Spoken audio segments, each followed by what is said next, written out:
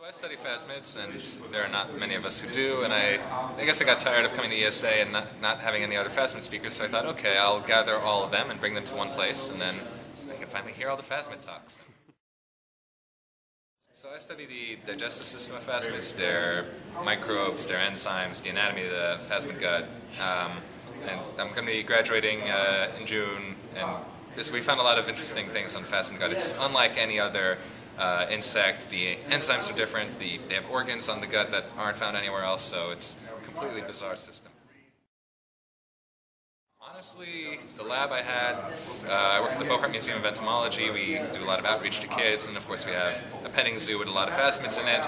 And I figured we have these, it'll be easy to study. There, that's it. So it was entirely out of convenience, but the more I began to read them, the more I liked to realize, you know, these are really fascinating insects. They're really different. They're great, basically leaf-eating machines. And it's a pity that no one has studied them because there's so much in there and they're really, really useful. But again, it's great that no one has studied them because that means I get to study them and I get to be the expert. So that's been a plus.